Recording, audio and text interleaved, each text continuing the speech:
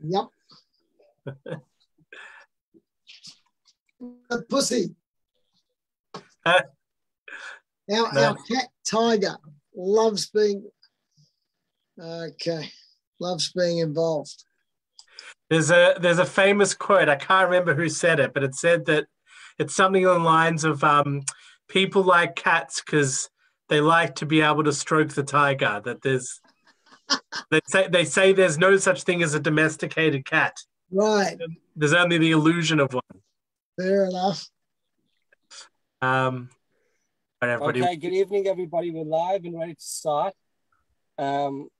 So let me just give you a bit of a background to tonight. First of all, we had a beautiful Shabbaton with 10 Bethlehem girls that had incredible academic, Jewish studies academic accomplishment, and they came on a Shabbaton to Dingley.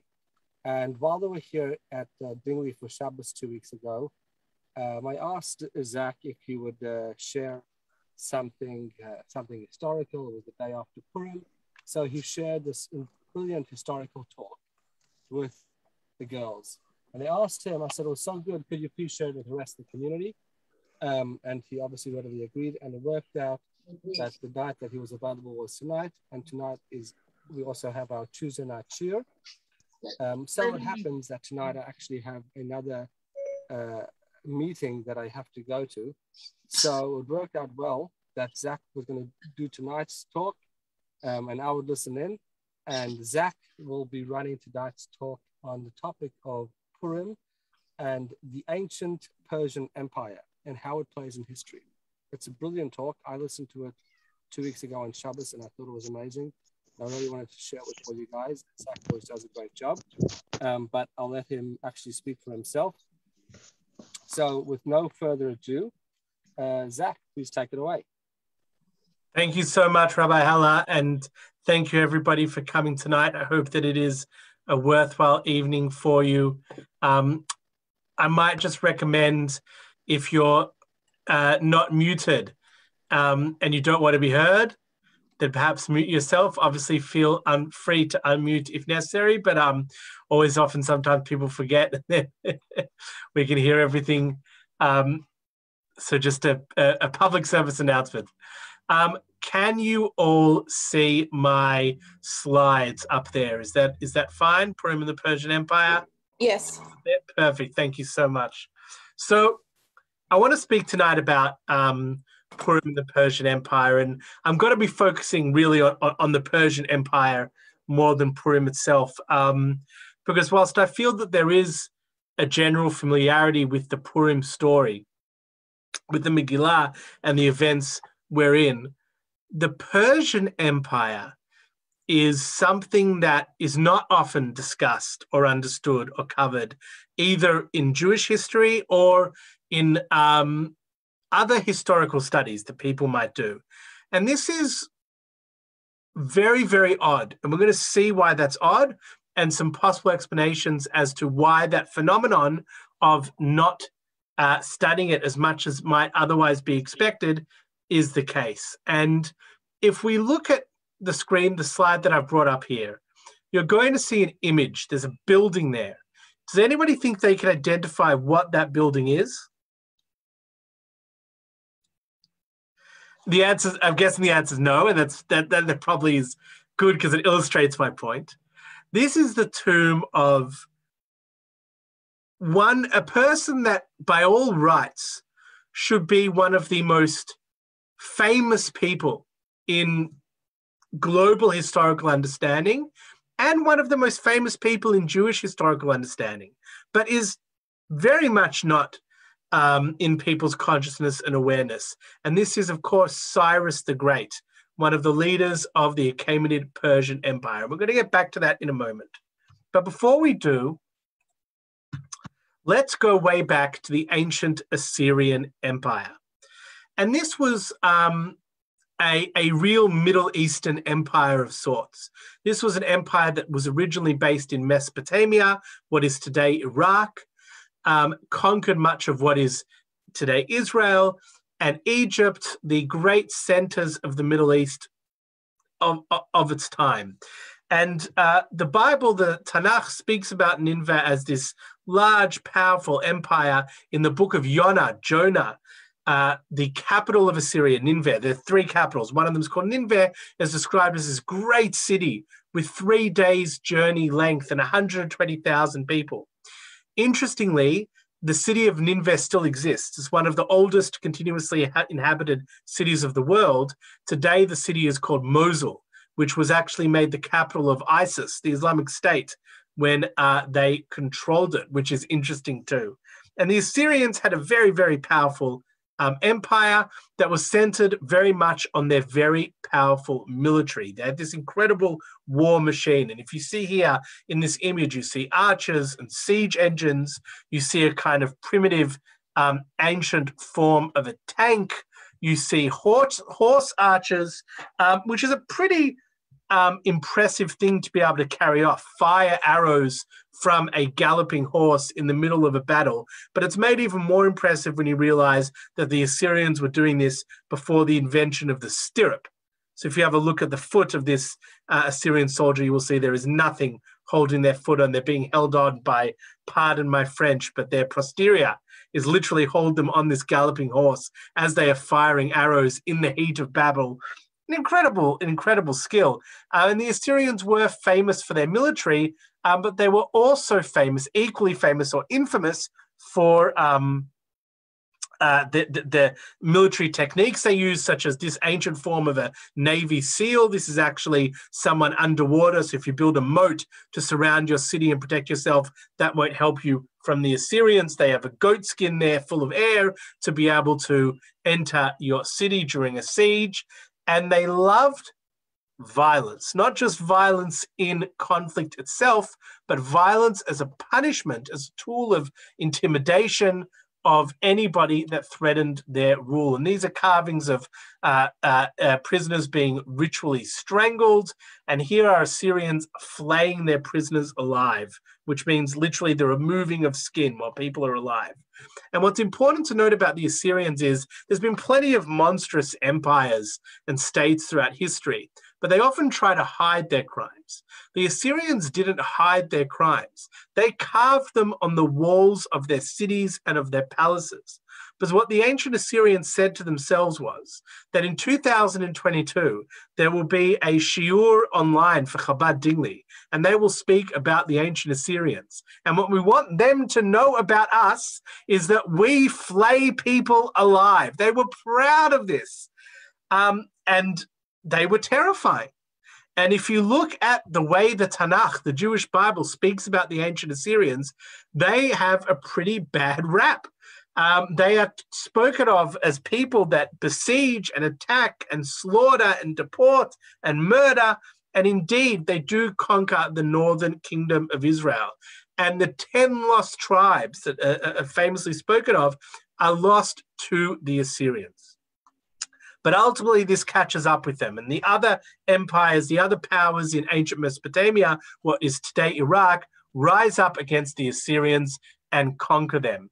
And they are replaced with the Babylonian Empire. But the Babylonian Empire isn't that much better. They too conquer the kingdom of Judah in the south. They destroy the temple in Jerusalem, and they destroy that Jewish sovereignty and independence that exists at that time. And they also have a pretty horrific practice which they undertake to King Zedekiah, the last free independent king of Judah, whereby they kill his 2 sons in front of him and then blind him so that the last vision he will ever have is the murder of his 2 sons. And they actually take Zedekiah and the royal household of Judah and they take them into captivity in Babylon.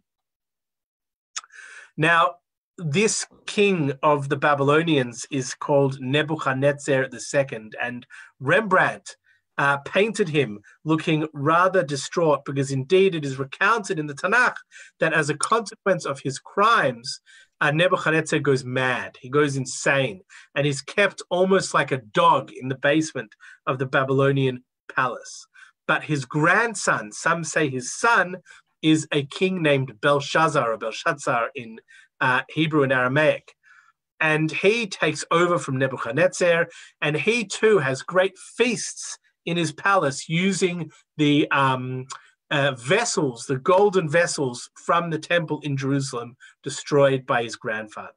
And have any of you ever heard of the saying, the writings on the wall? Well, it comes from Belshazzar, because indeed there is an account in the Tanakh, in the book of Daniel of Belshazzar, that in this feast where he's using the vessels of the temple, a ghostly hand appears and writes a series of letters on the wall. And nobody knows what these letters mean.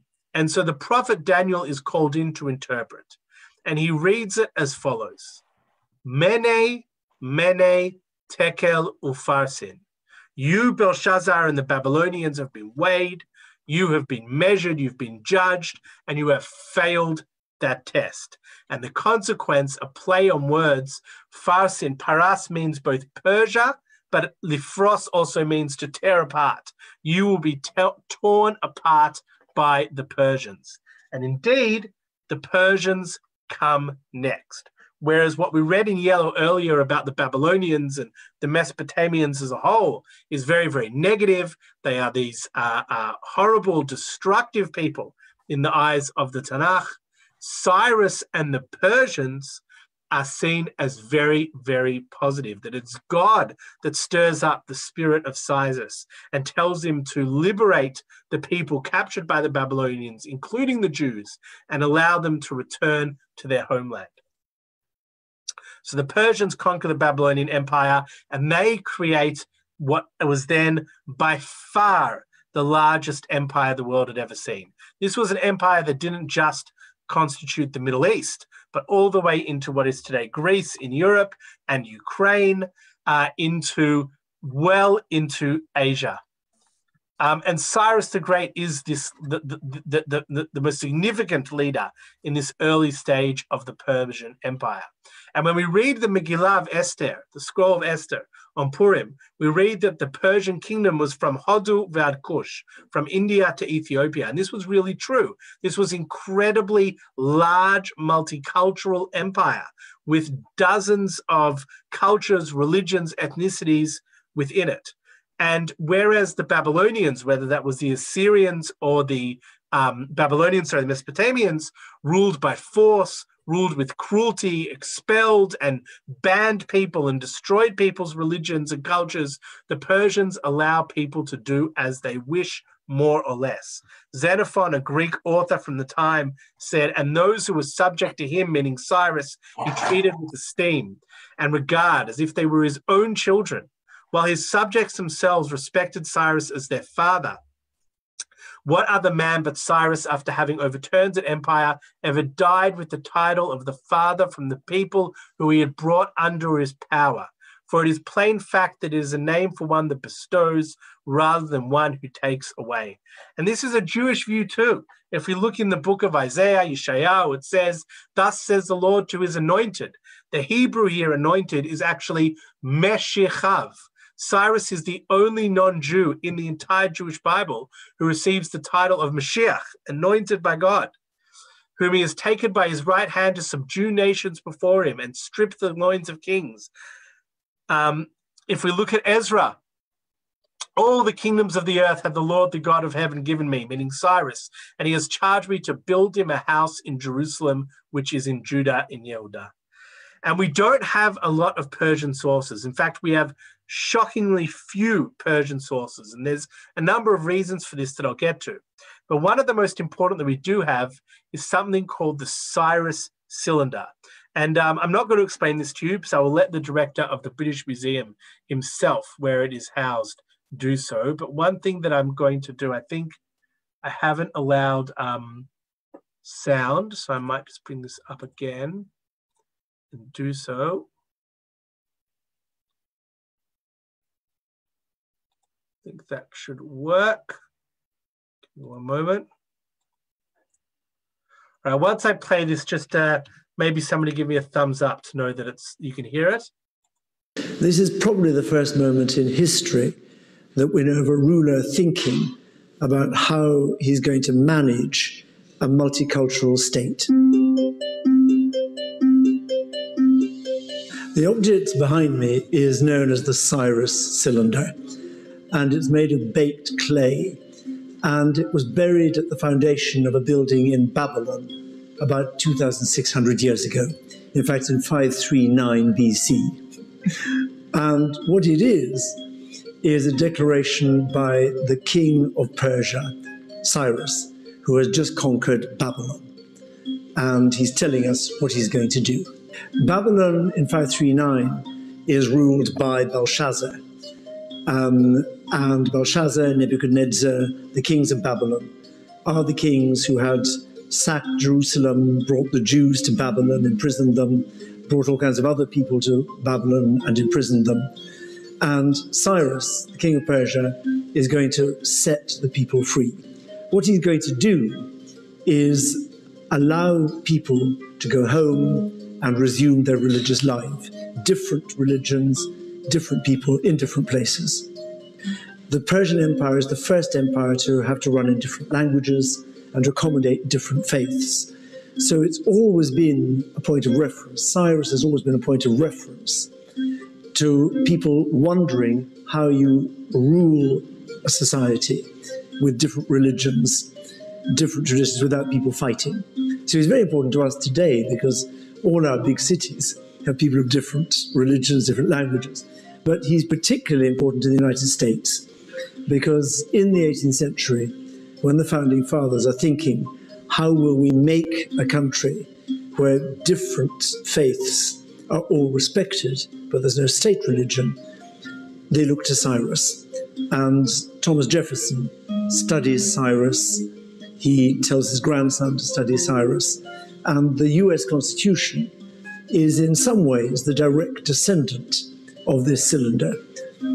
I hope that the visitor will, looking at this object, will understand that for any Iranian, this is part of their great history. Just as any Italian knows he's the heir of the Roman Empire, every Iranian knows they are the heir of Cyrus and that great tolerant empire that shaped the Middle East 2,500 years ago, and that the ideas and the ideals of the Persian Empire are very close to the ideals and ideas of the modern United States. So incredibly significant from a historical perspective, from a cultural perspective, from a political perspective, mirrored both in the physical archaeological history and also very much in the Jewish history. Again, the only non-Jewish person in the entire Tanakh to be called Meshichav, the anointed, the Messiah, in the biblical sense. And these are coins called the Yehud coins, which are the earliest Jewish coins ever in history. And they were minted in the Jewish state of Judea that was part of the Persian Empire. The Jews had a level of autonomy within the Persian Empire, were ultimately allowed to build their second temple. And it was in the Persian context world that the Jewish people had this. Why did Cyrus the Great do this? What was his influence? So there were many influences and things that we can imagine. One of them likely was his religion, which was Zoroastrianism. And Zoroastrianism is quite a complex religion. It's often mistakenly identified as dualist, believing in two gods, but it's not really. It is a monotheistic religion with some interesting elements. These are called towers of silence, which still exist today, and Zoroastrianism still exists today, where the Zoroastrians believe that the human body once a human past was particularly ritually impure, and so they actually would, and till today, leave their deceased in these towers to be exposed for vultures to consume them, which is obviously rather unusual. But they believed that fire was particularly pure or holy. And so they're often mistakenly identified as fire worshippers. They don't worship fire. They just believe that it is particularly important and it is central to many of their rituals. And it's a fascinating religion. And one element of Zoroastrianism that was almost unique in the ancient world is Zoroastrians didn't believe in slavery. They basically didn't have slaves in Zoroastrian civilization in ancient Persia in its entirety. At different times, that changed in other times as well, but slavery was something very much rejected in contrast to the vast majority of ancient civilizations. We have the great capital of Persepolis. It was originally Pescade, then it was Persepolis, which stands entirely in ruins. And it's in ruins because it was destroyed by a little upstart at that time who was at the very fringe of the Persian Empire and decided to tear the whole thing down. His name was Alexander the Great, and he burned the Persian capital, including the entire royal library. And that is one of the reasons why we have almost no sources from the ancient Persians themselves, other than what we've found by accident, such as the Cyrus cylinder. But here are the ruins of Persepolis, an incredible city in the ancient world, and some of the archaeological remains from Persian civilization. Again, we're talking about over 2,000 years ago, an incredible culture in so many ways. And of course, the tomb of Cyrus the Great himself. And of Cyrus's tomb, he said, or he carved on his tomb, "O man, whoever you are, from wherever you come, for I know you will come, I am Cyrus, who founded the Persian Empire and was king of all Asia. Allow me this little earth that covers my body." And there's a great irony here, because for Cyrus, it was quite obvious that he would be remembered as this significant historical figure, whereas when we sit here, we realize that perhaps not so, certainly not in the Western world. And if you ask historian Patrick Hunt, he will tell you, if you are looking at the greatest personages in history who affected the world, Cyrus the Great is one of the few who deserves that epitaph, the one who deserves to be called the Great. The empire over which Cyrus ruled was the largest the ancient world had ever seen, and may be to this day the largest empire ever. And indeed, there were a series of ancient Persian kings. This is the Greek account, 13 kings. The Jewish account has 4. And these discrepancies, again, can be contrasted by the fact neither of these are the Persian count. The Greek is not necessarily more authoritative than the Jewish by any means.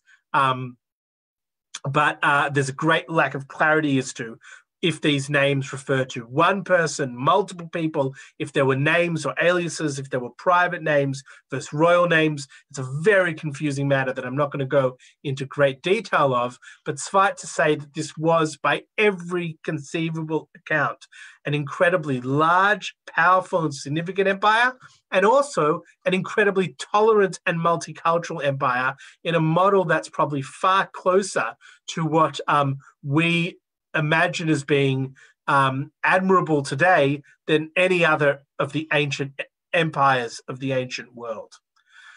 But if this is the case, why don't we know about ancient Persia? Why is this not in our consciousness? Why do we think of Rome and Egypt and others, but Persia is kind of seen as peripheral? And why, when Hollywood portrays ancient Persia, do they portray the ancient Persian kings like this? This is a portrayal of Xerxes. One possible explanation for the Greek name of Achashverosh is Xerxes, or as it was in Persian, Acharxerxes, quite similar to Achashverosh perhaps. And he's portrayed, this was a film called 300 from not that long ago, as this incredibly authoritarian, oppressive king who wanted to destroy the freedom of Europe in the name of slavery and oppression. And we know this isn't true because they didn't even have slavery for much of the Persian Empire. And this has its roots in the fact that when ancient Greek civilization was developing, this was a peripheral civilization, a backwater of sorts, on the edge of the quote-unquote civilized world, which was the Persian world. And just like any empire, any culture, any civilization trying to make its name for itself, you make your name in contrast to the most powerful player on the block. And that was the Persia of the time. And so the ancient Greeks identified Persia as this very negative civilization, this very negative empire, the evil empire in their own eyes. And we don't have the Persian accounts, but we do have the Greek accounts. And the Greek accounts have kind of had some historical authority on the popular consciousness, which has very much distorted the true historical legacy and made us perhaps downplay the significance of ancient Persia. But then when we think about it, view it in a negative light that it doesn't really deserve. But indeed, it was this incredible civilization. The remains, even from when we're speaking about from the time of the Megillah, are very, very significant. The city of Shushan, called Susa today in Iran, is a real city, a real place. Here are the ancient aqueducts, even from the ancient Persian period. We have the tomb of Daniel still there in the city. You can see it here. And we also have what is identified by the Jews of Shushan or of Susa, the tombs of Esther and Mordechai. Inside the tomb.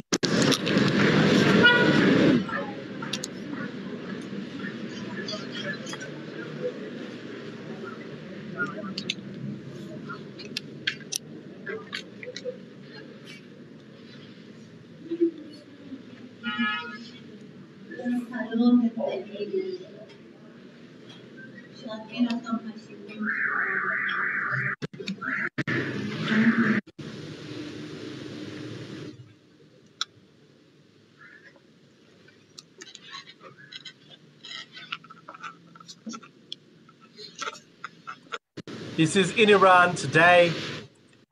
There are still prayers held in the tomb.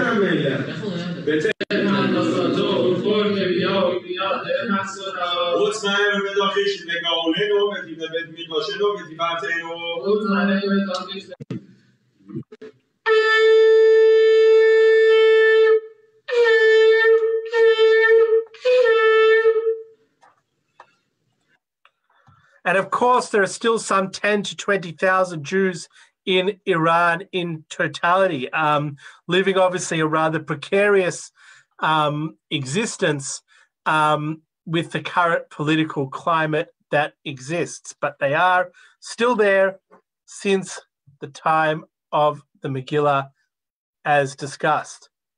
And the legacy of Persia, of ancient Persia, is absolutely enormous. It is the Persians who, for the first time, connect what they called the Royal Road, but what we might call today the Silk Road, connecting the worlds of Asia, of India and China to the Middle East and further on to Europe. And across this entire breadth of Central Asia, it is Persian culture, whether it's in Uzbekistan, in Turkmenistan, in Kazakhstan, in Iran itself, in Bukhara, in India, such as the Taj Mahal. These are all remnants of Persian heritage and cultural legacy, which has been dominant throughout so much of the world. And a great kind of I don't know if you call it ironic or kind of fluke of history, or however you want to determine it, is the story of the Shah of Iran. So the Shah of Iran was the last king of Iran who ruled up till 1979, when there was the Islamic Revolution, which brought into existence the current government and model of the country of Iran. But the Shah claimed to be, although it's probably not historically accurate, the direct descendant of Cyrus the Great, the founder of this empire. And he had a feast in the early 70s to commemorate the 2,500-year founding of this empire by Cyrus the Great. And when we look at the Megillah of Esther and we look at the feast of Achashverosh that exists there, there are unbelievable parallels between that feast and the events that occurred there and that of the Shah of Iran. And they called it the peacock throne that he sat on. And there was, for what was, you know, a developing country at the time that had incredible energy resources and wealth from that side, but not a particularly developed economy, the wealth and the opulence and the luxury and the waste that was spread by the Shah at his time was on a level unparalleled. And his party to celebrate the 2,500-year founding of the Persian Empire by Cyrus the Great has been called the greatest party in history, or the most expensive party in history. And just to give a few examples of what occurred there, the heads of state, kings and queens of every country on earth were invited. Many of them attended. They spent 2 years clearing the area outside of Pescade, the previous capital, of snakes, scorpions, spiders, any kind of insects that could be there, planting trees. They had tents set up in the desert for every single guest. And when I say tent, don't confuse this for any kind of camping or lack of luxury. These were air-conditioned, heated, fully serviced.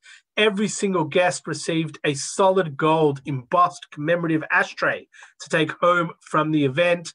The food in a country like Iran that has an incredible culinary tradition was not Iranian, but was flown fresh directly from the Shah's favorite restaurant, which was Maxim's in Paris, where all of the food was flown in from. There were red Rolls-Royce limousines used to transport guests every single direction and way that they would wish to go. This was an incredible party. And to show you some of the proceedings, I have a clip here that you can see to get a sense of the scale, commemorating the modern and ancient Persian armies.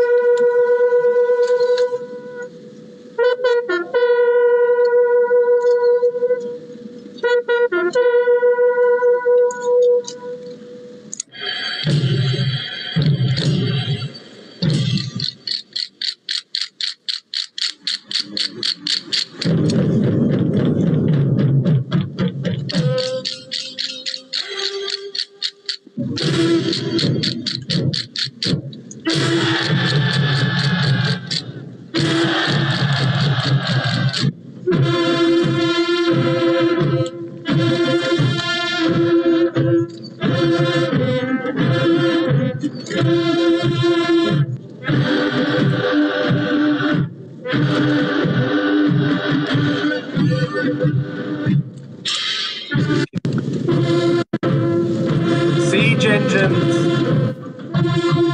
naval vessels,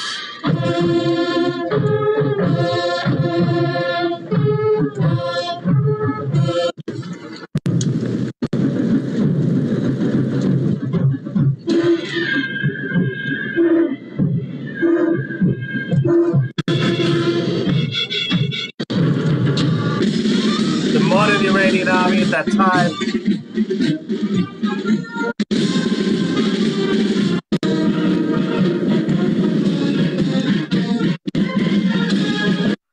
And of course, in case you wondered otherwise, Iranian civilians themselves were not invited to this event, were banned from attending, and this cost literally hundreds of millions of dollars in today's money. And it is said with no jest that it is the obscenity and the extremes of this party that actually played no small part, many say, for the antagonism of the Shah by many in the Iranian population, which ultimately allowed the revolution in 1979, which ousted him, to take place with, I think we could all agree, quite negative consequences for ultimately the Iranian people, if not the rest of the world. A somewhat Achashverosh figure, I'm sure you would agree, in many, many ways. And since that revolution in 1979, there has been an attempt by Iran to very much recreate the ancient Persian Empire, not a Zoroastrian tolerant empire, but a fundamentalist Shia empire, which has its expression in Hezbollah, in Lebanon, in the Houthis, in Yemen, in many of the forces in Iraq and Syria. And indeed, it is quite incredible how history repeats itself. That 2,500 years later, after Cyrus the Great, there is a revival, as there has been again and again throughout history, of the Persian Empire, so to speak, in the Middle East and beyond. And so I really do think that it's important to note a few things. One is of significant note. When we look at the Jewish Bible, we have to remember that the Torah, the Torah, Nevi'im, V'Ktuvim, was canonized at a certain point. It was canonized after the Second Temple era, around the Second Temple era. And there were decisions made about what would be included and what would not. Perhaps most famously, the records of the Maccabees and the Hashmonaim were not included because they ultimately ended up being somewhat disappointing, and it was said that it was not appropriate, even though these were important accounts, for them to be in the Jewish canon, formalized, so to speak. So it was very much a considered matter, what would be in the Jewish Bible, what would be in the Tanakh, and where. Does anybody know what the Tanakh ends, what the final words of the Tanakh are, and who says them? The final person to speak in the Tanakh, in the Jewish Bible,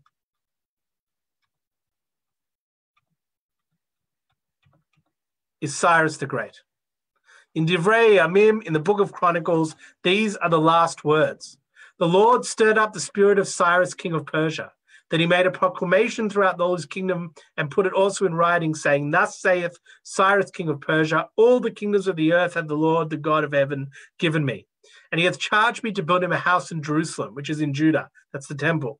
Whosoever there is amongst you of all his people, the Lord is God, be with him, let him go up. Thus ends the Tanakh. It couldn't be more significant. Yet somehow, for whatever reason, and I can't help but feel that it's part of that broader global historical view which sees the Persian Empire as either less important or negative somehow, that something's been distorted here, something's been lost here. Because Cyrus the Great clearly does represent, from a Jewish perspective, an admirable model of leadership, an admirable model of governance. Beyond the Jewish context. He's not a Jewish individual. That the tolerance, that the freedom inherent in Cyrus's empire is viewed by contrast to the Babylonians and Assyrians as a good thing, as a positive thing. And then when we see the accounts of Cyrus and the Persians in the Tanakh, when we see the accounts of the Megillah, we see a clear historical repetition. These themes repeat themselves again and again and again. And I think that if we forget the context of the Megillah, we're losing something. We've lost something because the context is so rich and so meaningful. And I've spoken for 40 minutes tonight, and I'm going to stop to allow time for questions. But I hope that this is a tiny little snippet, a tiny little window into this whole universe of thought historically that we very rarely have. And that's why I like to call this the Purim in the Persian Empire, the greatest story never told, because nobody's speaking about this.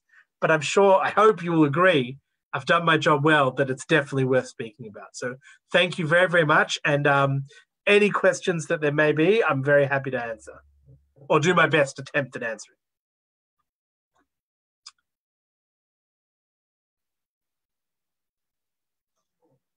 Nothing at all. I always tell my students that if there are no questions at the end of a lesson, that's a sign either the very best of lessons or the very worst of lessons. That's so it was very good. Thank you. Yeah, I'll try and have a positive spin. No. All right. Well, if there are no questions, thank you, Hazel. Thank you so much. If there are no questions, then I thank you all very, very much. I hope that was a good use of your Tuesday night. And we'll speak soon. And if you have questions later, send them through to me. I'll be glad to. I have a question. Oh, yes, please. Is it, you mentioned as a historical fact, we talk about Cyrus and great empire. Is it, we can put some future view on that? What could that mean for Jewish state? What means this for the Jewish as a story will be repeated? Look, it says final words in our biggest and best book. So what is this? What is a sort of a repercussion for us, or what a future for us? Looking through that perspective, I think one of the most dangerous things one could do is predict the future, because you'll always be wrong. No, look, we're not asking you to be prophet, but we just yeah. I think to me this your is what view. It's your view on that. What this says to me is a few things.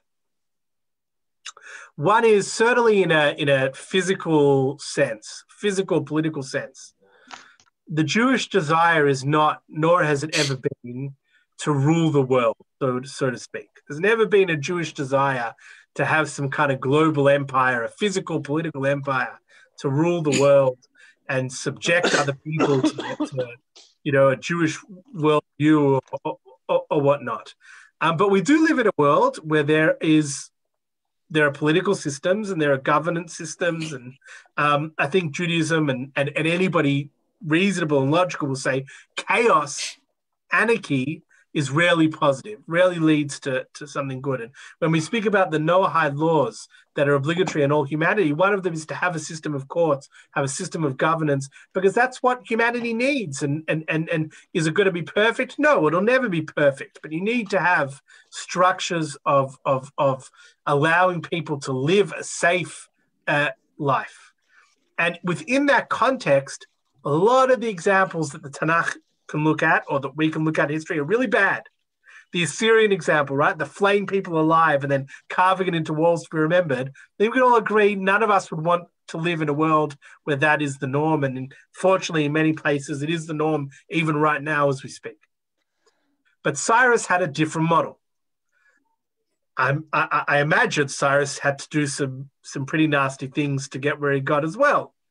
But at least on a large level, on a macro level, the vision was a vision of allowing people to live as they wish to live, and in particular, allowing the Jews to be Jews. And I think what the Tanakh is saying here, that is meaningful, that's powerful. And when those opportunities present themselves, take advantage of it. When Cyrus says you can go up and you can live your life as your people in your land, and over it be that you have to grab these opportunities, that you have to see that God's hand works through the whole world, the whole universe, the whole of humanity. And that's important. And I do think it's incredibly telling, the word Meshichav is anointed, is used for Cyrus. In Ezra, not here. That is the Tanakh saying something. So I don't know if that answers your question, but that's how I see it, if that helps. Thank you. My pleasure. I was just going to ask you, what's the situation now, given the situation with Iran and Israel, with the Jewish community? I was saying about 10 to 20,000 still in Iran, Jewish community. What's their situation? So I think there's a few layers. The Iranians, I think, very much like to be able to say and use the local Jewish community as evidence that they are not anti-Semitic, they are anti-Zionist. Well, they're not against Jews, they're against Israel. I would argue that the two, you can't actually effectively separate them, and it's a false paradigm. But they like to be able to say it, and they do things that are tokenistic, such as guaranteeing 2 seats in the Iranian parliament for Jewish members. The parliament has no power, right? So it's highly tokenistic, and certainly those two don't have any power. And the Jewish communal leadership, as much as one could call it there, a condition of them being leaders is publicly condemning Israel and making public statements saying, we as Jews support the Iranian regime and condemn the state of Israel. And so they're in somewhat of a golden cage because their physical safety, for the most part, is protected, right? Like, I think that they're probably safer than Jews would have been in areas of Yemen where the Houthis were in control, or in some other parts of the Middle East or the world. But at the same time, it's certainly not a true freedom, and they're not allowed to speak their minds or speak as they wish. They also have various bizarre restrictions. It's actually very like the Iranian. I know this might sound ironic and bizarre, but the Iranian regime, based on my understanding from Iranian Jews that I've met and spoken to, a few I've had the privilege to know throughout my life, the Iranian state, as it is, the Islamic Republic, actually enforces Jewish practice, right? Because in Iran, everybody has to be observant, whether that's observant of Shia Islam, which is the state religion, or observant of whatever protected minority religion they're part of. So, the Iranian regime likes to present Jews as being this kind of archetype that fits their narrative and everything that comes with that. Some of them serve in the Iranian military. I don't know how many do so willingly, but there is national service. There are some that travel out and in clandestinely and openly. I don't think it's necessarily that pleasant, but I think it is relatively. I don't think they're at risk of their lives on a daily basis, but they can't speak as freely. And there were some arrested and accused of spying and executed in the early 2000s. And there's been worse examples of Jewish existence throughout history, but I don't think it's amongst the best. Yeah. Thank you. Pleasure. All right. Well, thank you so much, everybody. It's been my pleasure. I hope you enjoyed. And I thank the Hallers and Chabad Dingley, as always, is giving me the platform to be able to speak and present, and look forward to seeing you all and speaking soon. So thank you so much and have a wonderful evening. Thank you. Thank you. Thank you. Thank you very much. Thank you, Rabbi. Thank you. And it's good to see you, Yochanan. Good to see you too. And everybody. Yochanan's in Queensland, everybody, so I don't get to see him as much. No, I'm at Persian Beach at the moment. Oh, You take yourself. Yeah. Yeah. all right. See you, everybody. Thank you so much. Bye. Bye. Thank you.